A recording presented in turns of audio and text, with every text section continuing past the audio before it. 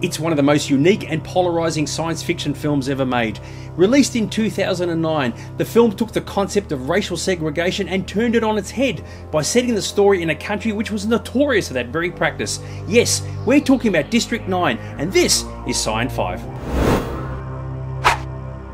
The film was inspired by events which occurred within District 6 in Cape Town in the 1970s, with ideas and concepts taken from director Neil Blomkamp's short film Alive in Joburg.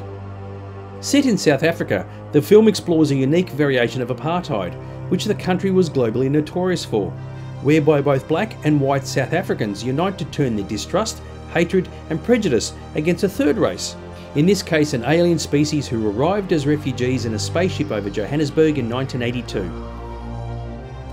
In the almost 30 years which have since passed, the aliens have grown in number, whilst collectively living in a massive slum called District 9.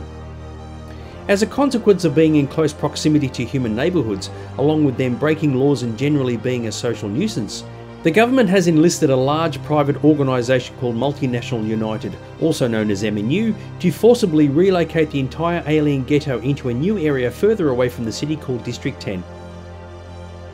One of the film's core strengths, and the reason it's so unique, is its production style. With the start of the film produced as if it's a documentary, the viewer quickly becomes convinced that what they're seeing is real and the events on the screen actually occurred. By taking this unorthodox approach, the film accurately highlights the issue any country would experience having to deal with a million aliens suddenly appearing in their skies overnight. Compounding the issue further is the aliens are loathed by the country's human population as they use valuable resources normally reserved for them. Now, films featuring aliens having to live in a human world are not a new concept, with the best example being the Alien Nation TV and movie series from the 1980s. However, what makes District 9 more intense is that the aliens don't speak any human languages and they're unable to integrate into human society. Central to the story are the two main protagonists, Vickers van der Merwe, portrayed by Sharlto Copley, and the alien Christopher Johnson, played by Jason Cope, both of whom not only go on an extraordinary individual journey throughout the film, but also a fascinating one together. In the documentary portion of the film, an uncaring, unsympathetic and career-minded Vickers leads the MNU mission in relocating the District 9 inhabitants, whilst the film itself subtly morphs from a documentary into a movie with a more traditional narrative. Adding additional intrigue to the story are the various characters appearing throughout the film, which includes those humans who find joy in tormenting the aliens, other humans who exploit them for money, along with crime organisations who are attempting to utilise the aliens' highly advanced weaponry, which humans are simply unable to use due to their genetic biological differences. For their part, the aliens themselves are their own individuals where conforming to the human way simply holds no appeal to them. One of the strengths of the film is the design of the aliens. Now, in most movies, a friendly and benevolent alien, though looking foreign, can still have a somewhat attractive aesthetic to humans, whilst aggressive aliens are far more frightening and grotesque.